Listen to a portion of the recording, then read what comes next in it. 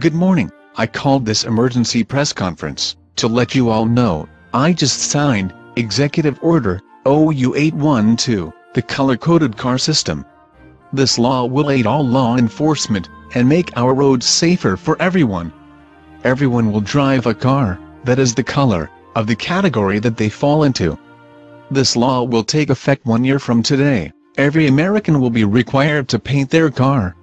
Those Americans who are on welfare, or any government subsidy, and all illegal aliens, the government of course will pay for your car to be painted. This system will allow every American, and law enforcement, to know, at a glance, exactly who is in the car next to them, in front of, and behind them, and their driving ability. Okay, these are the categories for the new system. All Oriental men will be required to drive a yellow car. All stoners, anyone with a medical marijuana card, and/or a drug conviction for weed, will be required to drive a green car or truck. That way when you are on the freeway, and a car is going 5 miles an hour in the slow lane, if it is a green car, you will immediately know they are stoned. All teenagers, girls will be required to drive bright pink cars, and boys will be required to drive bright purple cars. You come to a four-way stop sign, and a pink or purple car is coming. You will know not to go, because you know, they ain't gonna stop. Everyone who has ever been arrested for drunk driving will be driving a black car. Your tire touches the white line, someone will be calling 911 on your drunk butt. All we men will be driving red automobiles, that way the truck drivers will know to look well in advance. All men will be driving blue cars and trucks. And finally, all senior citizens will be driving silver automobiles. No need to honk, you're not going to hurry up grandma. All rental car companies will have several of each color, as you will only be allowed to drive within your assigned color. All big rigs, buses, and taxicabs will be color-coded to the driver's category. All work vehicles will be color-coded to the driver's category.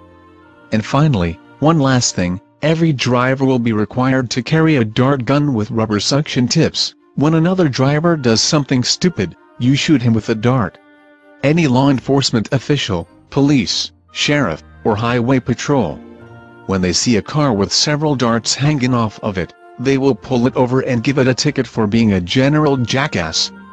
Any law enforcement official, police, sheriff, or highway patrol, who sees a person driving an automobile, obviously not in the correct category, it will be considered stolen. This law will take effect 1 year from today. There will be absolutely no exceptions. You will not be allowed to borrow anyone's car unless you fit the color category of that car. If you are caught driving out of category, you will be fined $1,000, and 1 year in jail. There will be no exceptions. Period.